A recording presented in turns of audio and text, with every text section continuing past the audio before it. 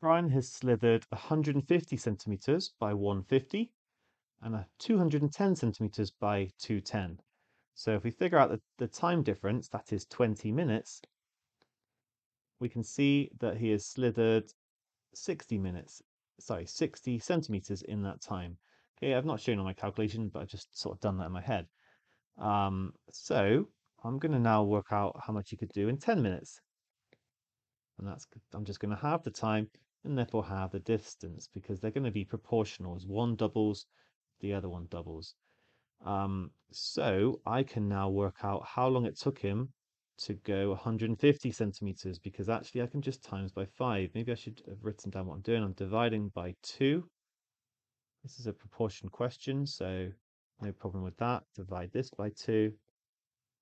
And now I'm going to times by 5 to get the amount that he's traveled there. So now we can times by 5 to work out how long that took, 50 minutes.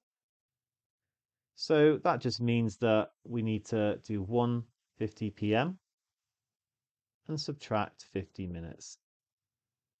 Therefore, Brian starts his slither at 1 p.m.